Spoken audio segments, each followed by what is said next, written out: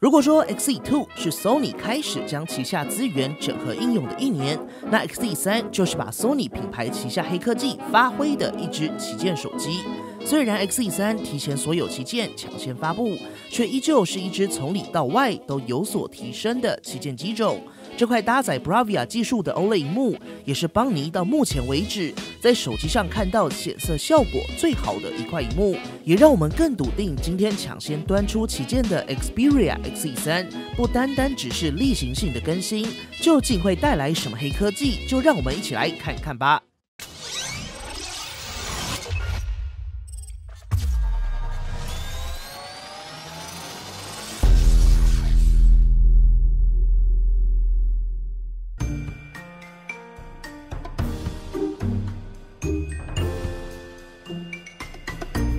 Sony Mobile 的设计师依旧在 XZ3 的外观上下了不少功夫，除了透过观察4季的颜色变换所推出的4种对应颜色选择，也在机身表面的色彩变化上做了不少努力。全新的 XZ3 透过分层涂装的技术，在各种角度下都会随着机身弧度自然地呈现出不一样的色彩细节，在表面明暗的过渡上，除了层次更多，也更加自然。邦尼手上的9样红版本，在颜色上显得时尚，却又带点沉稳内敛，在现今众多手机中算是非常特别的颜色之一。看到机身结构部分 ，XZ3 透过全新的机构设计，推出仅3mm 的极窄边框，并且搭配第5代的大猩猩玻璃，在确保机身强度的前提下，也在中框上选择了强度跟硬度都更高的 AL7000铝合金材质，除了让 XZ3 带来更圆润好握的手感外，在结构强度上更比 XZ2 提升了40%。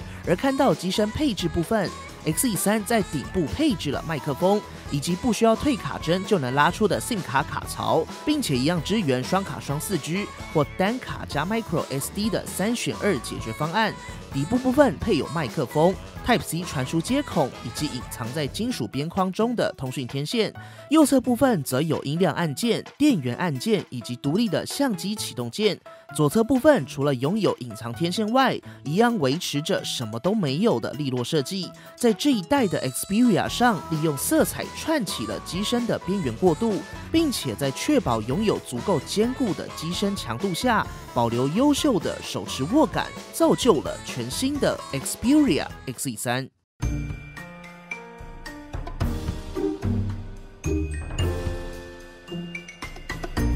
点亮 Xperia XZ3 搭载的6寸18:9 QHD Plus HDR OLED 荧幕，在显示效果上相当惊艳。荧幕技术上整合了来自 Sony 的 BRAVIA 电视技术，包含优秀的 Triluminos Display 原色显示技术，确保色彩还原真实 Dynamic Contrast Enhancer 动态对比技术，提供更纯净、更广的画面对比，以及 X Reality 极真显示技术，除了能够显示 HDR 影片效果外，透过 HDR 影片画质提升技术，也能将以往的 SDR 影像自动转换为 HDR 内容。差别上，邦尼也已经说了好多代了。同时，邦尼也认为 HDR 在目前手机荧幕的优先级还是在提升解析度之上的。以下我们也直接找来了 iPhone XS、Note 9进行实际对比。可以从画面上看到 XZ3 的 OLED 荧幕跟同为 OLED 阵营的 Note 9、10S Max 对比，不论在色彩饱和度、明暗对比或是细节呈现上 ，XZ3 都拥有更好的表现。另外，在荧幕上很容易因为摄影机或是荧幕无法准确还原而色偏的红色，基本上还是多少存在着偏橘的状况。只有 XZ3 更精准还原并显示色彩。邦尼在这边还是相当推荐大家带着自己的手机实际到现场跟 XZ3 对比，因为这是到目前为止邦尼看过最惊艳的荧幕，没有之一。而在音效体验上 ，XZ3 一样支援了各种 Sony 旗下最优异的音效技术。这次也将 S-Force 前置双喇叭再度升级，在音量上则比前一代更提升了20%，并且也是少数在提升萤幕屏占比，还保留正面双喇叭设计的机种。那我们就先不多说，直接来听对比吧。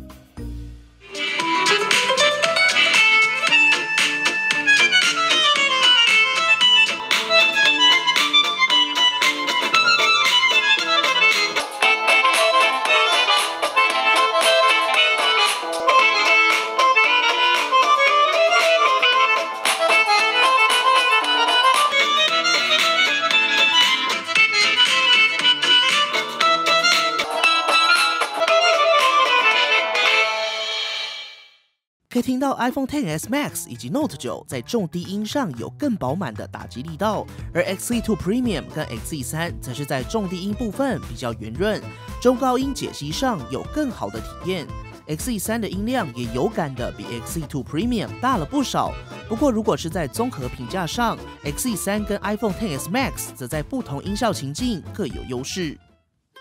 而 Sony 提出的 DVS 智慧震动回馈功能，在邦尼手上已经经过了2代的验证，我想这个时间点应该足够给它一个比较具体的评价了。触觉在感官的直接冲击上总是大于听觉跟视觉的。DVS 能够在观看影片时随着背景音乐震动，或是在音乐播放时跟着旋律震动，尤其是在节奏性强的音乐上，能够让视觉及听觉有更放大的效果。如果是在看影片中有爆破、撞击的音效出现，也能够真实的在手型中呈现，确实有别于以往的冲击。但邦尼终究还是认为，如果能够跟更多的游戏合作智慧震动回馈，除了能够有更紧张刺激的游戏内容外，也能够更直接的将游戏情境回馈到真实触感上。我想这才是 DVS 真正的一片天呐。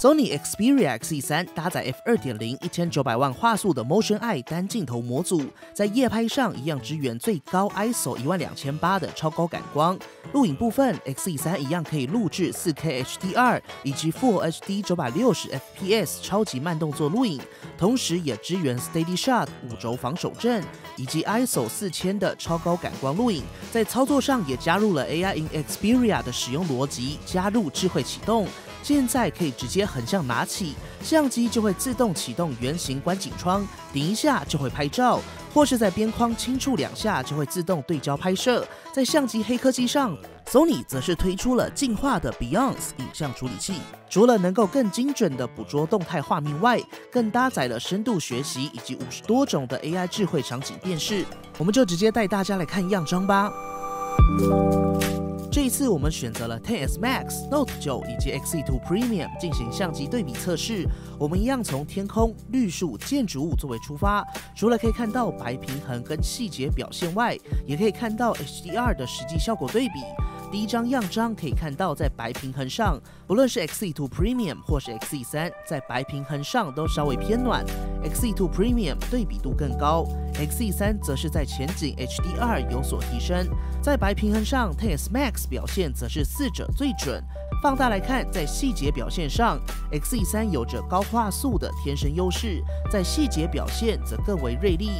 接下来这组样张可以看到 ，Note 9跟 XS Max 在 HDR 上的效果还是比较明显的，但放大来看 ，XS Max 的 HDR 细节补偿损失还是比较容易察觉的，而 XZ2 Premium 跟 XZ3 对于真实的优先级更高，画面上也确实更接近当下的实际天色。接下来这组大背光照片，则可以更直接的看到每一台手机的特性，看到前景的树木部分。XS Max 的 HDR 效果则是4者中最明显的，但如果拉大到后面大楼，可以看到 XS Max 因为 HDR 的关系，在细节保留上就相对较弱，颗粒跟模糊都稍微明显。Note 9虽然最纯净，但却损失因为光影而呈现出的建筑物细节。XZ2 Premium 除了影像更锐利清晰外，在对比跟饱和表现都更优秀。XZ3 除了在白平衡更准外，在 HDR 效果跟画面纯净度间也找到了一个更好的平衡点。简单来说，在日拍上各家旗舰的差异已经越来越小。Note 9在 HDR 的效果上相对更明显，但在明暗细节上有所损失。XS Max 则是在后景会有稍微模糊的状况。XZ2 Premium 跟 XZ3 虽然 HDR 效果并不突出，但画面则更锐利，还原上也更接近真实。在夜拍部分，3个品牌对于画面掌握特性相当不同。我们直接来看样张，边看边说。第一组样张一样可以看到 XS 跟 Note 9在高光区域的 HDR 表现更好，不过看到 XZ2 Premium 可以发现，在饱和度还是更高的，而 XZ3 除了也在夜间准确还原色彩外，饱和跟明暗对比表现也相当不错。透过全新进化的 BIONZ 影像处理晶片，以及跟高通深度合作的降噪算法，可以拉大到左上角的夜空部分，画面上可以非常清楚的看到 Sony 在降噪算法上有非常强势的效果，带来更纯净的画面表现。接下来这组一样可以得到三星跟苹果在高光有更好的 HDR 表现，夜空部分 XZ3 的降噪表现都非常不错。但若是拉大到大楼细节部分，搭载黑白双镜头的 XZ2 Premium 则有更好的细节保留，噪点更少。而 Sony 引以为傲的超高感光度，可以看到虽然这次只有 ISO12800，但相比起 XZ2 Premium 在拉高 ISO 的同时 ，XZ3 有更好的画面饱和度。 在降噪上也有大幅度的进展。录影部分 ，XZ3 一样支援 4K HDR 以及 ISO 4000超高感光。我们一样来看对比影片。首先，我们先来看 4K HDR 部分。XZ2 Premium 基本上效果就已经相当不错，但如果是拉大到后面的画上 ，XZ3 的 HDR 效果还是有蛮大的进步。 接下来则是在极低光源的录影实测，低光源部分可以看到 XZ3 在低光录影饱和度有所提升，但因为受限于录影只有 ISO 4000，相比起有双镜头的 XZ2 Premium， 能更有效的还原光源下的真实色彩，在噪点控制上依旧有更好的表现。 而在自拍镜头上，采用1300万画素的23mm 广角镜头，同时支援 ISO 3200，能够在低光源自拍有更好的效果。以下也提供几组自拍样张供大家参考。而在夜间自拍下 ，Sony 也加入了 ISO 3200，这次邦尼也提供了在几乎全黑的桥下实拍样张。 可以看到 XZ3 在夜间自拍效果确实相当不错，以低光源自拍来说，可以说是目前最强。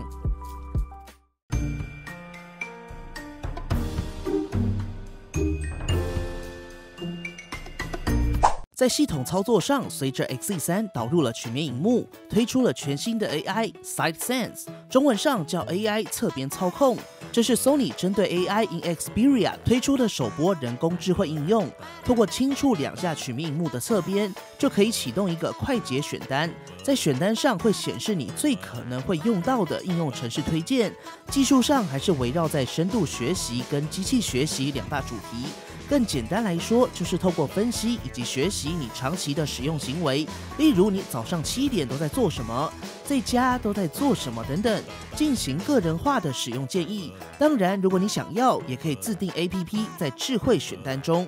实际体验部分 ，XZ3 共有2种操作手势，一个是点2下可以打开 AI 推荐选单，或是在相机中拍照；第二种则是向下滑动就会回到上一页。 两者都是透过触摸曲面萤幕侧边作为触发条件，所以在使用上，邦尼还是给大家几个更好用的使用建议。第一个是在点2下时要注意点下去的位置是在曲面萤幕上，不是在侧框。而上页的操作手势，如果习惯握住整机的使用者可能会觉得卡卡的，这时候只要调整成用手指头撑起机身，就会更好操作。 设定上会建议习惯单手操作的使用者，将返回的滑动长度设置为长，可以减少向下滑网页时候会产生返回的误触。如果是习惯双手操作的使用者，则会建议将一侧关闭。基本上经过个人化的调整设定后，误触的机会就会相当低 ，Side Sense 也会变得更加好用。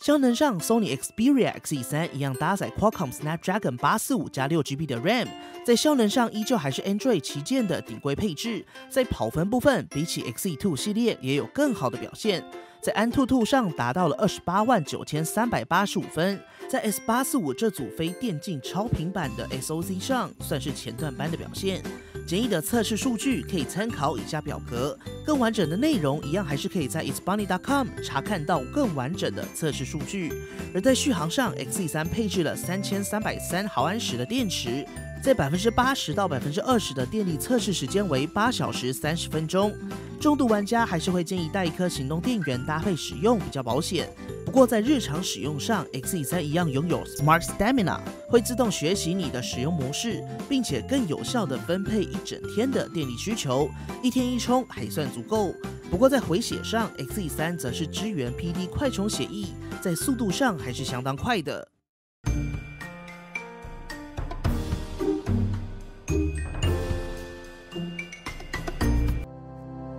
这次 Xperia XZ3 在外观上还是相当细腻的，透过机身背面在光影下的明暗变化，串起了机身视觉上的主要 ID， 最终再将弧角收进3mm 的极细边框内，在视觉上的一体性相当强烈，并且在顾及机身强度以及视觉的前提下，更提供了非常圆润的机身握感，在手持上还是相当舒服的。影音娱乐部分，只能说只有 Sony 能够超越 Sony， 在 XZ2 Premium 当时就提供了我们相当惊艳的 4K HDR 荧幕，而 XZ3 则是意外的搭载了导入 BRAVIA 技术的 OLED 荧幕。从电视看到手机，只能说 Sony Mobile 的 Xperia XZ3 准备好了才推出。除了在明暗对比跟细节上有相当惊艳的显示效果外，在显色上更是让邦尼留下了非常深刻的印象。而在相机部分 ，XZ3 的 HDR 效果有所提升，在日间拍照也更锐利，并且在夜间拍照不只有更饱满的色彩，